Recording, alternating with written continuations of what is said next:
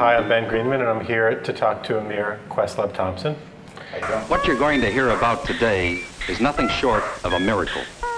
It's dramatically new. First, I want to talk about the instrument that gives the show its name, the Electronium. The Electronium. Yeah, it's innovated by Sir Raymond Scott, who really doesn't get a lot of the credit he deserves because most people tend to think of Robert Moog as the sort of the father of electronics. This machine was basically kind of the first use of the idea of modern sound and music. The entire musical score was composed on a computer that can produce nearly endless variations of sounds.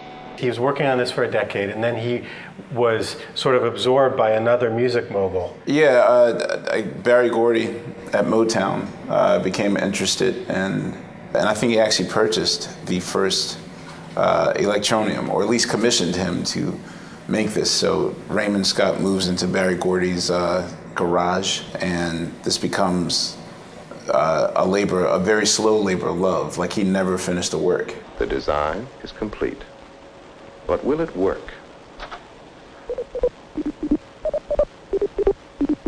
We have yet to really explore or see the full potential of what electronic music can do.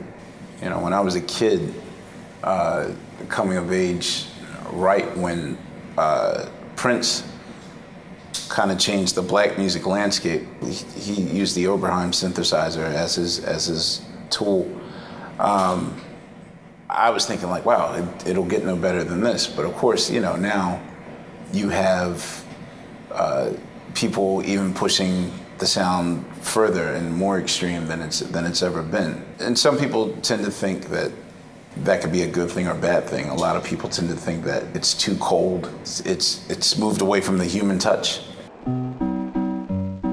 Daisy, Daisy, if we were